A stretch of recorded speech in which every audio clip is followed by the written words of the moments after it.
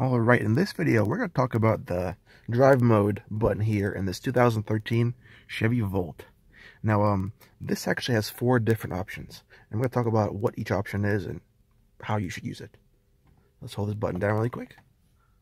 And let's talk about normal. So normal mode pretty much is like, well, as what it says, normal. You can drive around when you first start out. You can start using the battery. And then once that runs dry, it will switch over to the gas engine, okay?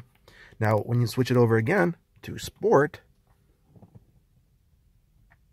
right, this essentially just makes that throttle pedal a bit more sensitive, so you can accelerate quicker, and it's going to feel more peppier. Okay? Now, the third one, mountain mode, allows you to hold about 10 miles of battery range for reserve for later use. So anything above that red line, you'll be able to use up. So for example, we have 31 miles, right?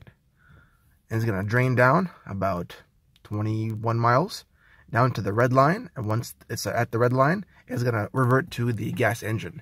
And it's going to save that 10 miles of electric range for later use, whenever you want to use it. And Chevy designed that to climb mountains. Hit it again. And the last one is hold. I believe this one was added around 2013 to all cars going forward. So what that does is pretty much reserve the whole battery for later use. So for example, if you just want to go ahead, if you're driving on the highway and of course the battery will run dry really fast, you just want to use up your gas, you can just go into the hold mode and it will reserve the battery energy for later use when you're like going to a city or like some kind of mixed driving.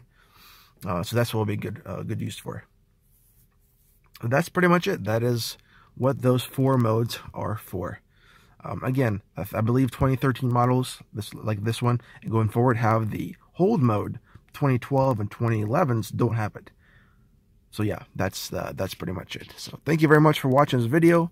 You want to see more like this one, hit subscribe and check out the channel. Thank you.